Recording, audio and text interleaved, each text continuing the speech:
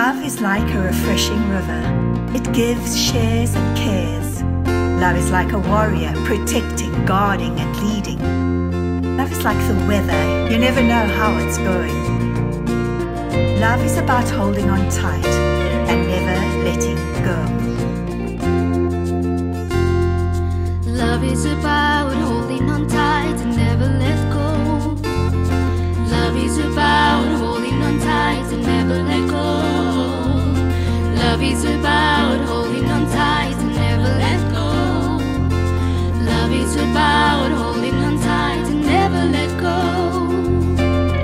When you cry, I'm crying too, 'cause I am you and you are me, and we're in this together, so will you take my hand? When you cry, I'm crying too, 'cause I am you and you are me, and we're in this together, so will you take my hand? We're in this together, we're in this together, we're in this together, so will you take my hand? We're in this together, we're in this together, we're in this together, so will you take my hand?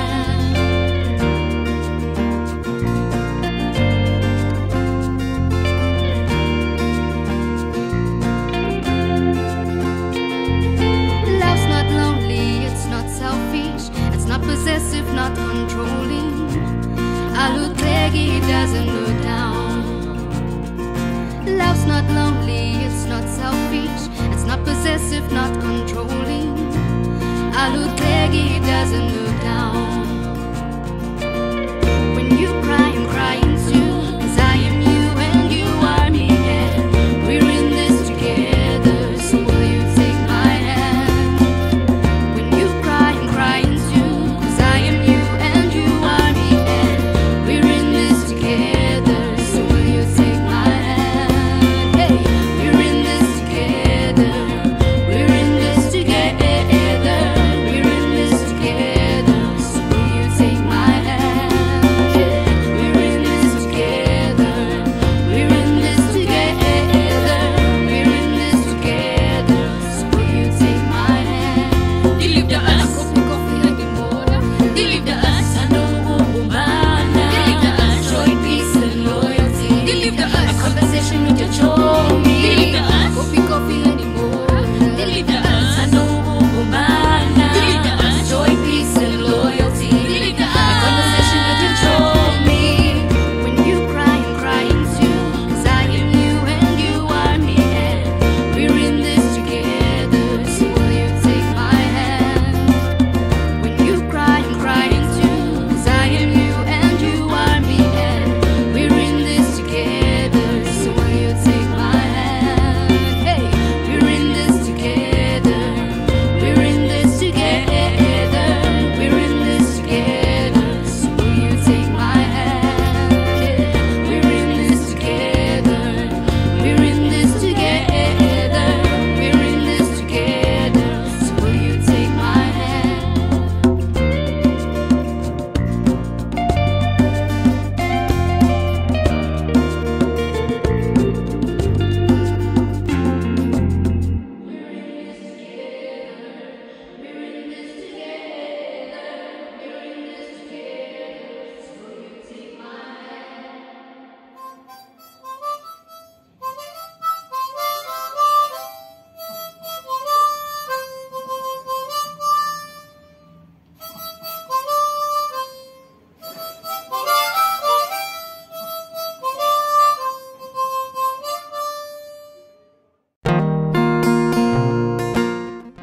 Concept came into my mind and I put it to Becky and to Shanette and so on.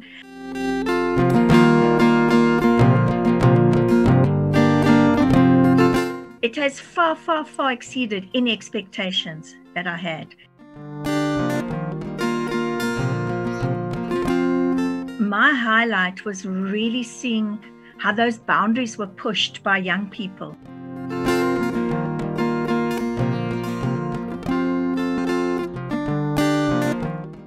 Initially, when we were given the assignment to go look up scarecrows, it was a bit confusing because, for us, we live in South Africa. We are hardly exposed to any scarecrows. The closest thing that we have to a scarecrow is a 2-liter water bottle that we put on the grass to chase away the dogs. But however, we started having a lot of fun as we started doing more research into the history and the making of scarecrows. Well, I don't know if you said that, but I don't necessarily enjoy creating with my hands. Let me say that.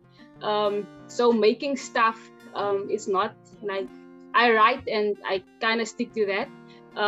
But I did enjoy the childlikeness of just creating without the pressure of it being looking, because it was a scarecrow, so you know, like, it's supposed to be ugly. I think me and Nicole met halfway because she's quite creative, and so even teaming up with her was actually a highlight because, you know, she was the brilliant mastermind. I just brought the materials. But I did enjoy the power of the arts to connect, the power of the arts for mere enjoyment, but also to provoke thought. To make this an even more fun experience, the participants decided to add some of their own art forms that they were well versed in. There was acting, music, poems, and even drawing.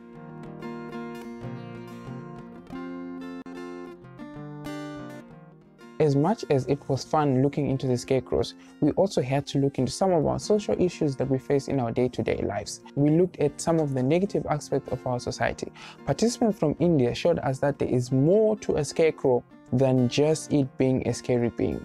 They taught us a very important lesson, which is to never judge a book by its cover.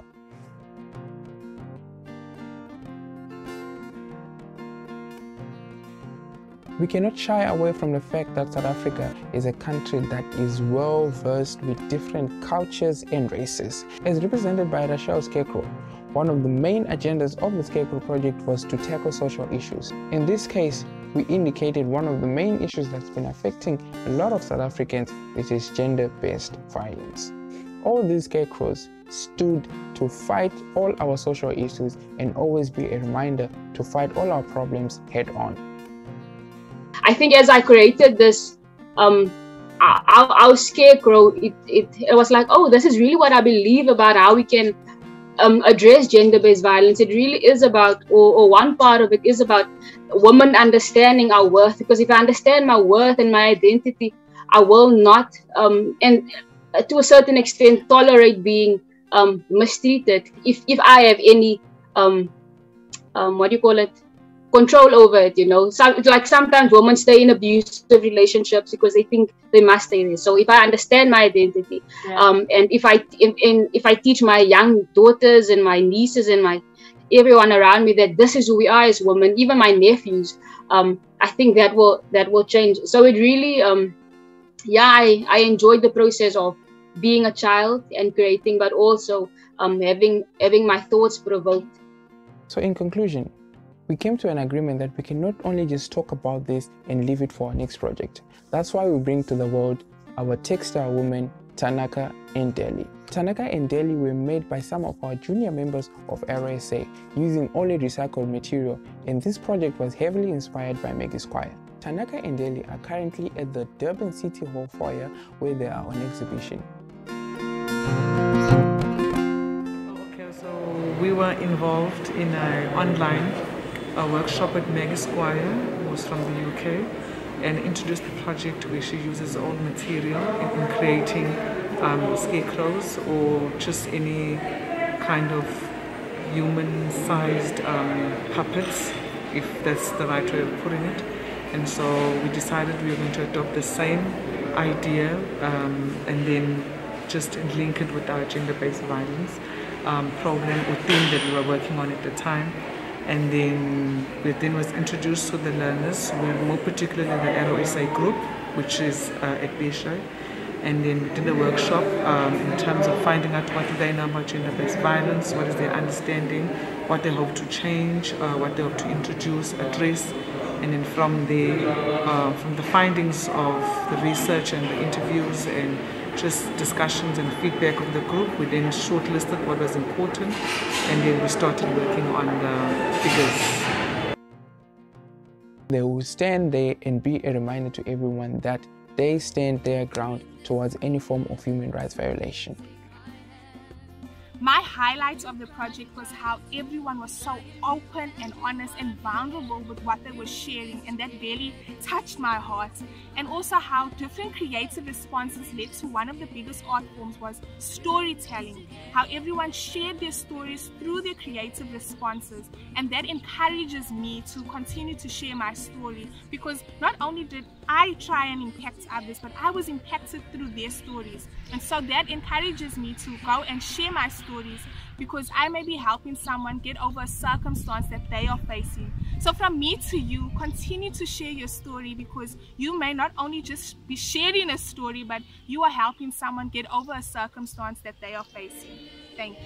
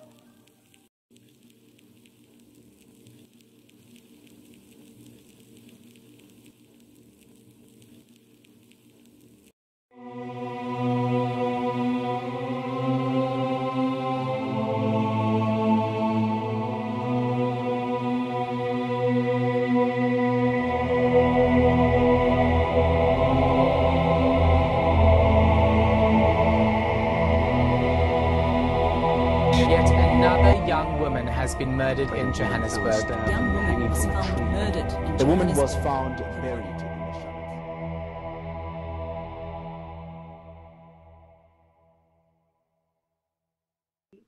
In today's video, we are going to be speaking about two topics: scarecrows and gender-based violence. Most of us, if not all of us, know the purpose of scarecrows. They are created to protect what's in the garden and in the fields, and to scare away things that do not belong there. And gender-based violence, It's a well-known social issue that is infecting and affecting people globally. Hi everybody, my name is Mpume Zikhali. I am currently a youth worker. I do a lot of volunteering work. I work for an NPO called Epic Youth Matters, and we deal with youth and community work. Gender-based violence is caused by various factors that contribute to people being belittled and being suppressed of their power, and gender inequality and the lack of access into various things in life. It's caused by toxic behaviors and toxic psychological thoughts. Cultural, in the sense that some people are taught to believe that men are greater than women, and sometimes when the roles are reversed, some women are taught that for as long as you are independent and you've got everything going for you, you're allowed to look down on a man who doesn't have as much as you do. And psychological, in a sense that some people are brought up in a home where there's a lot of abuse, so that's all they know. You'll find that in a certain home, the only way they resolve issues is by hitting or shouting and screaming at each other. And therefore, a child or a person from that household will grow up knowing that, okay, the only way we can resolve any issue in this house is by having a fist fight or screaming at each other and, you know, and stuff like that. 1 in 3 South African women will be raped at least once during their lifetime. In the last year, 2,695 women were murdered in South Africa. No, they need to know we are fighting for our rights. I wish I could go anywhere, like just the grocery store, without having to share my live location with one of my girls or a family member, just to be sure that I come back safely. I would go to a park, sit in the middle of the park, read a book, take a nap, like how people do in the movies, you know. I would take a nap in the middle of the park, wake up whenever, go back whenever, and not fear my life, honestly. I wish I could not spend money on pepper spray and tasers and just a lot of like protective things that women basically see now as a necessity to have. So I wish I would just not spend money at all on like pepper spray, honestly. I would go for a jog on the beach at night without fearing my life. I wish I can just take a self-defense class because I want to. Not because I have to, because with gender-based violence, it's an obligation basically for women to at least know some form of knowing how to protect themselves, you know. So I would go to a self-defense class only because I want to. President Cyril Ramaphosa has launched a private sector-led gender-based violence and an femicide response fund. ARROWSA released a statement last week saying 3 key bills relating to gender-based violence had been introduced in Parliament tonight. He's called them the most far-reaching legislative overhaul in the fight against gender-based violence. But the problem comes when it's time to implement those laws that have been planned, and that is also because some people have not been sensitized around GBV, so they become secondary abusers to the people that they're seeing to in different workplaces, law enforcement agencies, clinics, and so on. So for me, I genuinely feel like yes, South Africa does have some good things that are put into place, but the only problem is the implementation part. A lot of people still need to be sensitized around GBV, because some people still believe that GBV falls under being disciplined and not so much of an abuse. So that's why they feel like it's correct or it's right for you to beat a woman or it's right for you to hit a man, because they still feel like, okay, it's a disciplinary method instead of them being taught that it is a form of abuse. How would I want my scarecrow to play its role in society? It will not just protect women and children and scare away violence, but there's so many roots that lead to the social issue of gender-based violence. So each body part of the scarecrow will tackle each root. For example, the head symbolizing educating young people. And not just education at school, but education at home. The legs may symbolize movement. Firstly, moving backwards to discover our identities, such as cultural identity. Now there's so many symbolic meanings that each scarecrow may have, each body part may have. But overall, our scarecrows should not wait for the crops to die to then play their roles in society, but should go to the roots of the weeds that are growing and killing these crops, pluck them out, and this will hopefully help prevent, control, stop, and soon eradicate the social issue of gender-based violence. And I leave you with this. Are you going to be that scarecrow?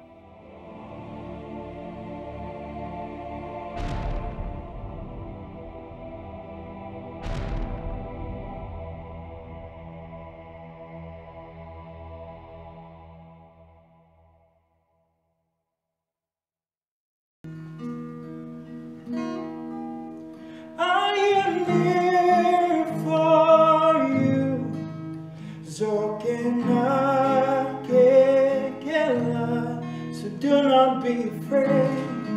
Each and every day I am here to stay.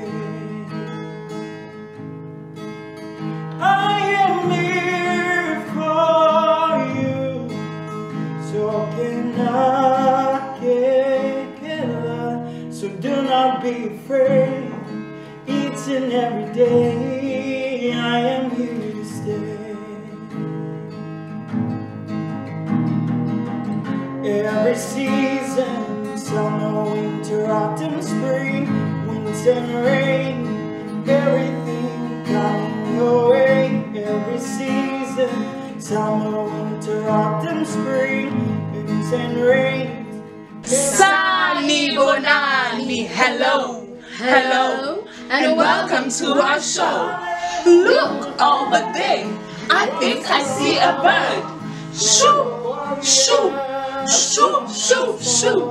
Away, away, away, away, you are strong, you're a warrior, so much more. I am here for you, so I can get her. So do not be afraid, each and every day. I'm here to stay. Look, who do you see? I see myself. Exactly, that's the point. Right now, ladies and gentlemen, I'm going to take you to the next one. What is the name of your scarecrow? Ubuntu Scarecrow. Ubuntu Scarecrow, ladies and gentlemen, look at this. Wow, Ubuntu Scarecrow. Next, we're gonna have... Who do we have? Just pronounce that name. Help me out. The infused nums. The infused nums. Look at that. Beautiful Indian colors. Of course, that's what they bring to the country. Look at the three colors, layers. I mean layers. 3D story. Look at those eyes. Okay, it's pips, but you know what I mean. And then we've got the Zulu attire on the head. That's made by Rachel Hungalula Mukendi. Well done, girl. Thank you, darling. Peace. I'm signing out. This was beautiful. I am, of course, the flower of the garden. I will see you again. Stay tuned. Peace.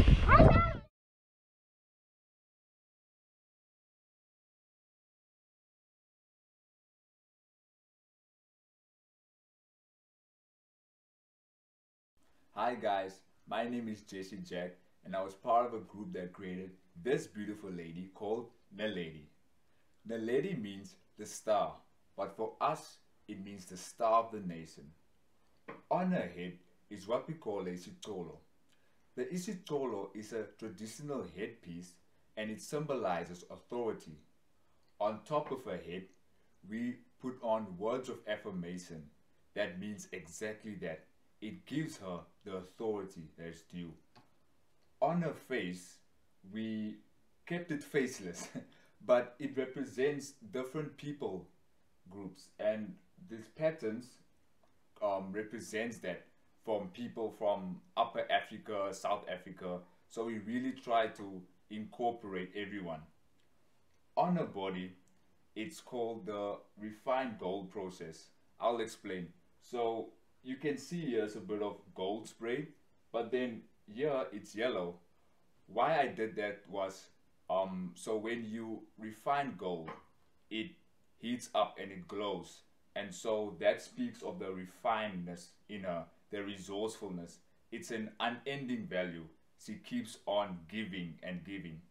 On the back, it's drawings of Bushmen and more African patterns. It symbolizes the ancient paths. So in front you have the value and resourcefulness, but at the back it had all the ancient past and stories that she has. Yes, we can give and we can give so much more, but we shouldn't forget where we come from. On her body is a traditional garment worn by Xhosa women, and through this we honor all the African women. We salute you.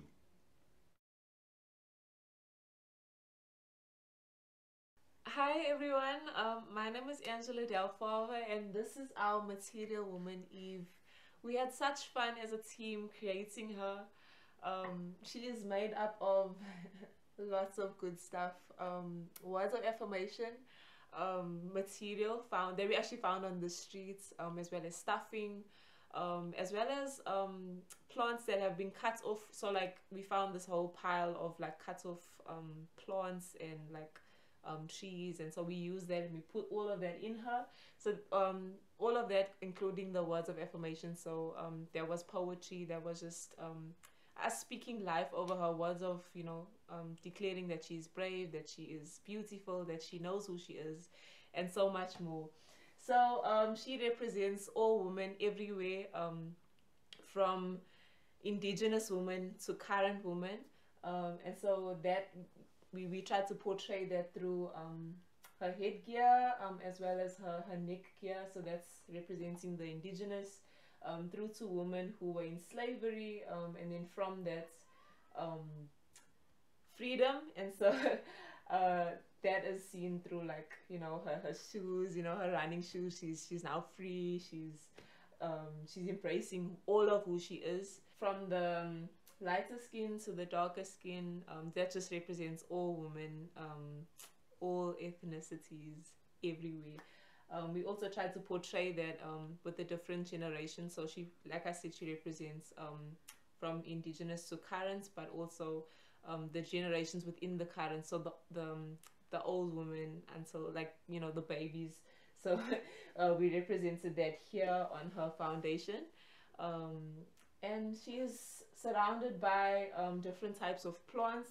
So the two, this green one right here, the speckworm, and this orange one right here, these are indigenous plants, and then the purple and the yellow are more Western plants. So it's just like a fusion of the two.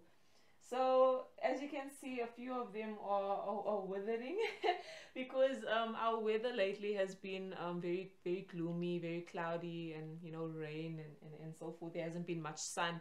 So this flower right here requires a lot of sun to bloom, and that represents the the youngsters of our generation, that they feed off of the lights that the elder woman that they carry. So that there's just that connection between the two, I am because you are type of thing. And then these two just represent beauty, and that she is beautiful. All the woman that she represents is beautiful, and the message that she carries to the world is that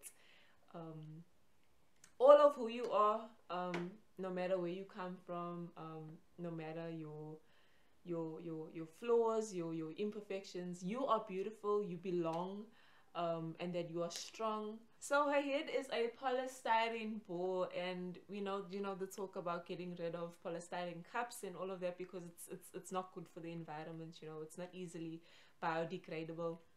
So we saw it fit to be her head, because we wanted to slot in words of affirmation in there, so that those words of affirmation that's in her head, in her mind, it will not be biodegradable, will not be easily destroyed or removed, and with that just being the outflow of the rest of her body and just of who she is and what she carries.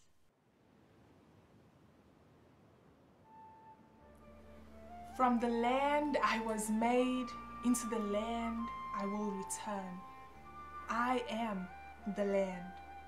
I am Mama Zuka. It's the strength in all that I am. Strength as a woman.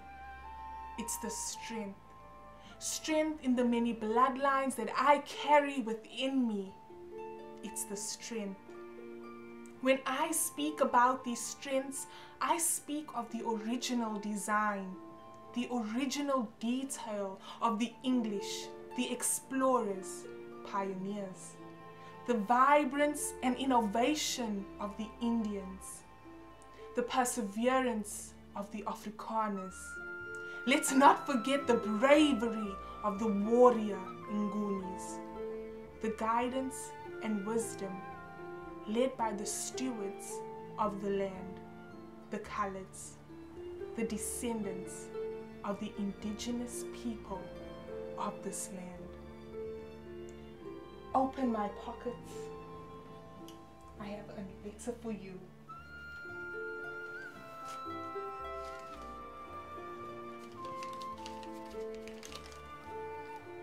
I am filled with pillow stuffings, stuffed with untold stories, made up of tears, tears of joy, tears of hurt, tears from the past. Don't just look at a distance. I invite you to come closer, to see the beauty that you hold from within. Come closer. Look. Your story is my story.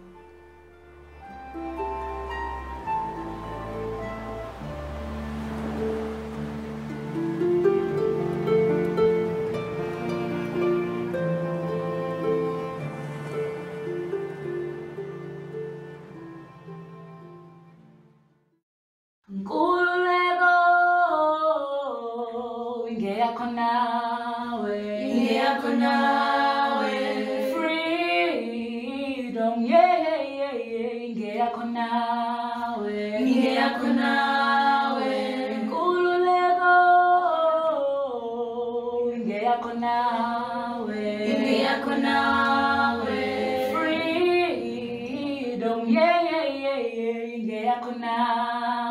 inge yako nawe.